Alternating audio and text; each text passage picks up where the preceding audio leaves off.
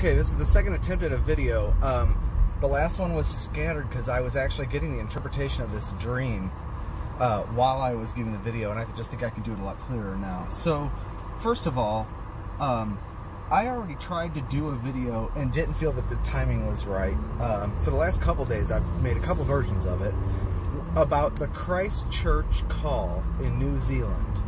On May 15th, after the terrorist attack, which is associated increasingly with white nationalist, aka pseudonym for Christians in the consciousness of the people, this call went out from New Zealand, which isn't really anything new, but the name is interesting, Christchurch Call. And it is an attempt to exert pressure on tech giants and social media platforms to stop the spread of what they call extremist ideology. Well, ultimately, that covers what we do. And I think it's interesting that it's the Christchurch Call that they're trying to silence. What is it that they ultimately want to silence? The call of Christchurch, which is a warning to flee the judgment to come and an invitation to the marriage supper of the Lamb, right? That's really what we're about here, and it's the only reason we're here. The only reason left for the church to be here is as a final warning, okay? Otherwise, the Lord would have taken us home. The only reason we have to be here is to announce His coming. And I thought about how then this gospel of the kingdom shall be preached throughout all the earth as a witness to me, and then the end shall come. You know, we have more effect than we know. God has thousands and thousands of people on YouTube and social media platforms that have been warning for years. And everybody has had a chance, if they've been stuck on their phone looking for something to do, to stumble across. God knows how to tweak algorithms and get these messages to people that we don't even know.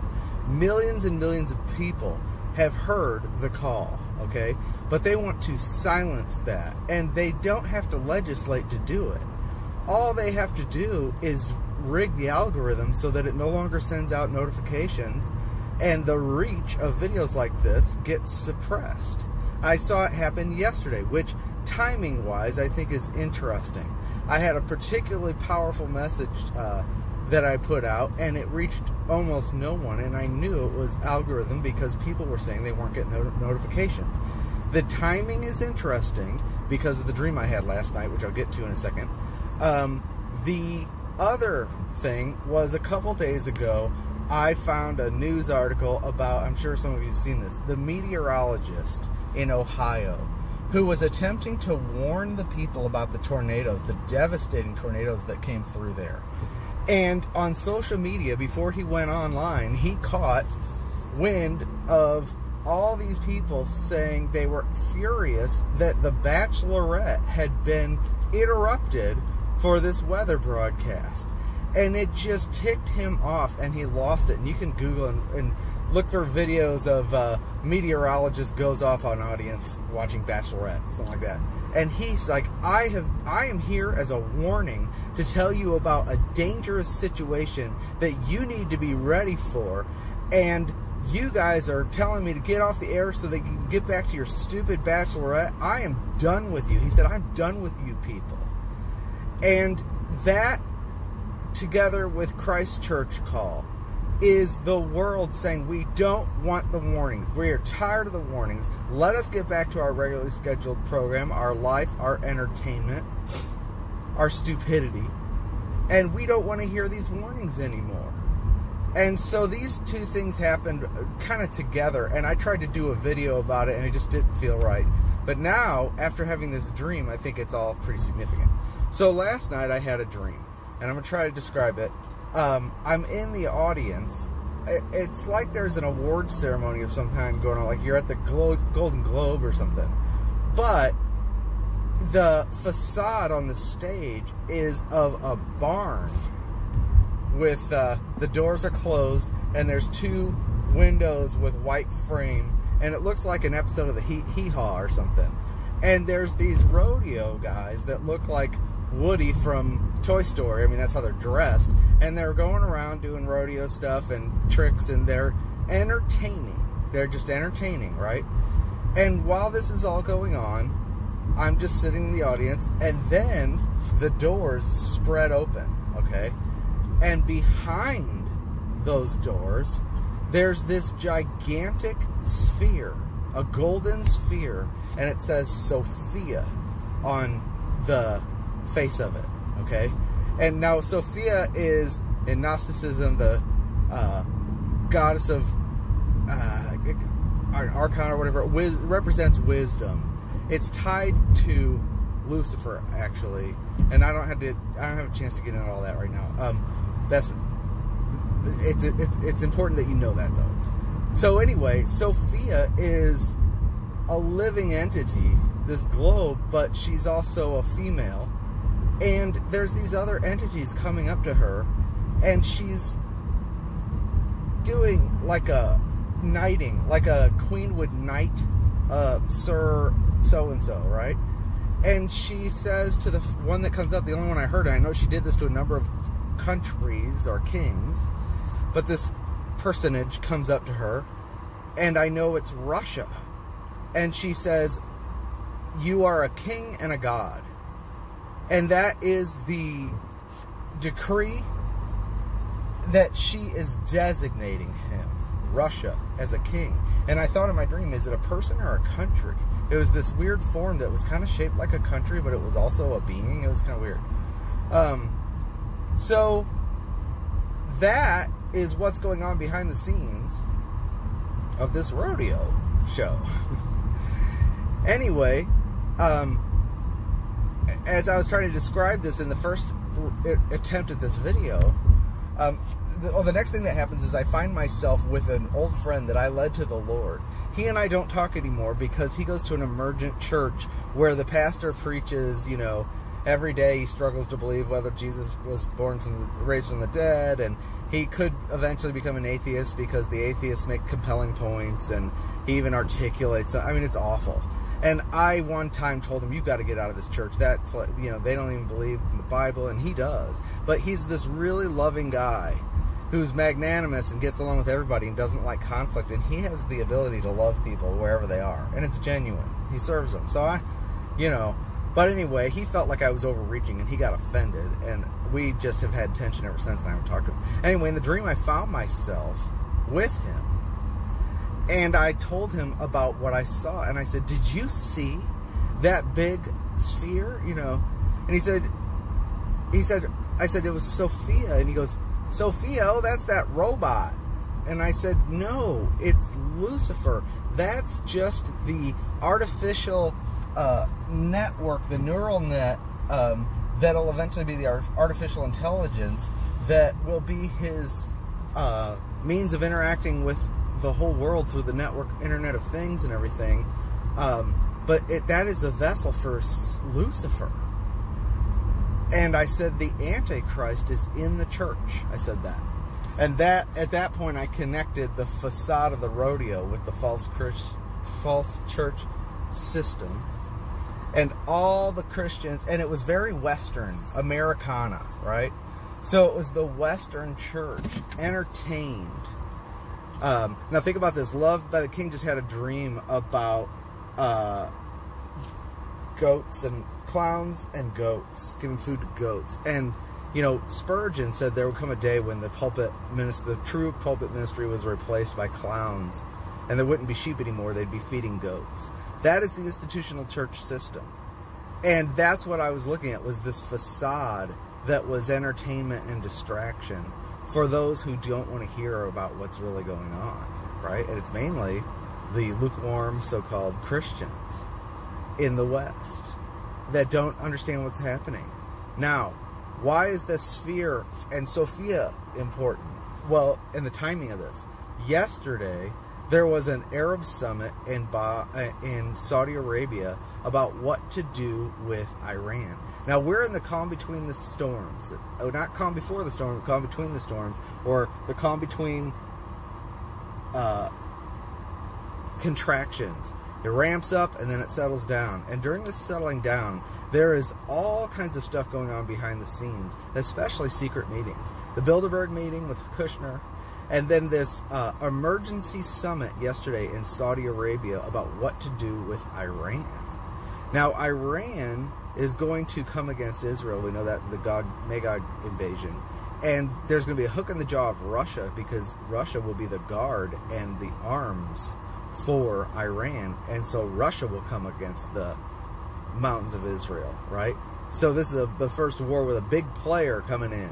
And God's going to respond with an earthquake and all that. The Revelation 6 seal and the 6th seal and the earthquake that shakes the whole earth and destroys Babylon. You know, the destruction that's coming, destruction.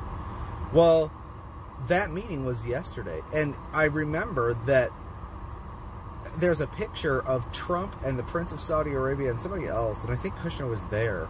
There was this famous picture where they all three have their hands on this golden globe, okay? And that was actually predicted in The Simpsons.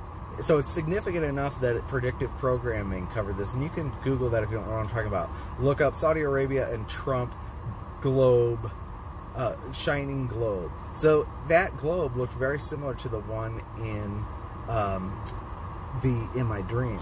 Now the other thing is Sophia, the artificial intelligence / puppet robot, is the first AI robot to be granted citizenship. And where was she granted citizenship? Sophia was granted citizenship in Saudi Arabia. So somehow Saudi Arabia is very important. And right now there are meetings behind the scenes. And you know these guys are all playing out. They're actors on the world stage. All the world is a stage, and they are merely players. And they are acting out. They're all part of the same brotherhoods and same families and same all that stuff. There isn't a shadow government, Illuminati, global beast system that will eventually be represented by 10 kings, which will give their power to the beast. And I believe in the dream, Sophia was giving authority to Russia to say, you can move now. You're a king. You have the authority to do your part of this thing. And what is that? To come down against the mountains of Israel for a spoil. That's what I think was happening in the dream. Now, that globe in the picture with Trump and the Prince of Saudi Arabia, somehow that represents the beginning of the 7-year peace plan that they're all talking about, the Kushner peace plan, the economic peace. Because they have a vision of a world economic order centered, I think, in Saudi Arabia, maybe. Saudi Arabia is going to have a big part of it. That has to do with the first plan of first phase of Kushner's plan, the peace and prosperity, which will supposedly reshape the Middle East and reshape the economy and cut out Russia, cut out Iran, and circumvent Syria and all them, and China, and set up their own economic order with the United States, Israel, Saudi Arabia, Egypt, a couple of these other countries. And that's what all this stuff with Saudi Arabia is about. And that's why the first phase of the peace plan, the peace and prosperity portion, will be in Bahrain. That's where it'll be rolled out. So Saudi Arabia is becoming the center of something. And this dream was timed yesterday, the same day that my video was suppressed by algorithms or whatever, which reminded me of the Christ Church call. They want to silence the voice of Christ Church, which is the prophetic warning, the last trumpet of warning of the upcoming judgment. They want to silence that.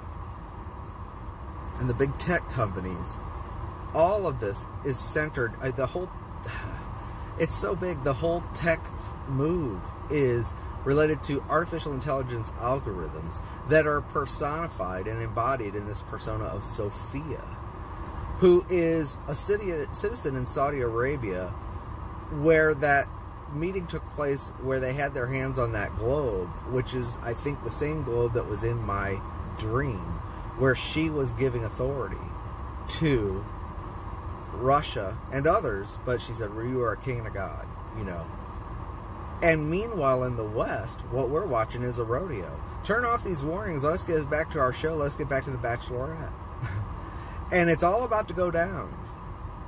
And there's, you know, that's the dream. So I think that's as good as I can interpret it. But I wanted to let you guys know, and now I'll upload this. Real quick quick, I want to append the last video. You know, the point of this is that God is trying to give a heads up that big things are about to go down, that were prophesied in the scripture, and we're now seeing the events start to unfold and all the preparations being made. And God is warning his church by pouring out his Spirit and giving dreams and visions to give them the true insight into what's really going on and what time it is. Now, the purpose of that is to sound out a warning. And the warning is that the Lord is coming, his judgment is coming, and he has prophesied throughout the scriptures that the wrath is coming, and you must escape the wrath which is to come. The only escape is to be in Christ himself, Jesus Christ, who died on the cross for your sins and purchased you with blood. He gave his blood as an offering for your sins and my sins, and rose from the dead to justify you, and presented his blood in heaven as a payment, so that there can no longer ever be an accusation against those who by faith receive his gift. His gift is eternal life and salvation from the wrath which is to come. And the wrath is coming because they have rejected him.